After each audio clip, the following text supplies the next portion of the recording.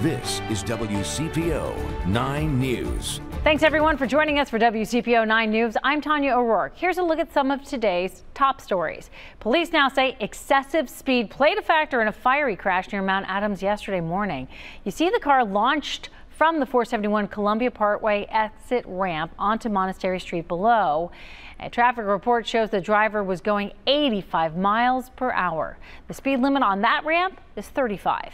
Investigators say the driver only had minor injuries. We have attempted to reach out to him. We'll let you know if he responds.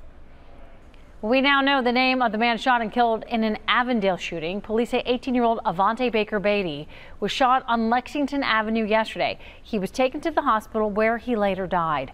Police are searching for the suspect. If you know anything, give police a call.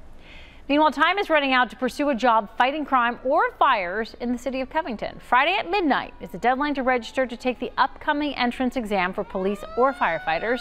The fire exam is October 9th and the police exam October 16th.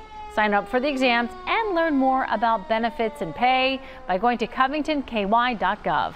Now we need a check of the forecast. Here is Chief Meteorologist Steve Raleigh. Steve? Okay, Tanya, thanks. As we look at things, we've got generally some fair to clear skies for tonight. It's going to be kind of a bit more mild for us, really. Temperatures are going to be warm again tomorrow. I've got 80 degrees after right near 60 degrees overnight. And then as we go through the next few days, though, temperatures are going to fall. We're going to see a real shift in the winds. So for Bengals game on Thursday night, we're going to be fine.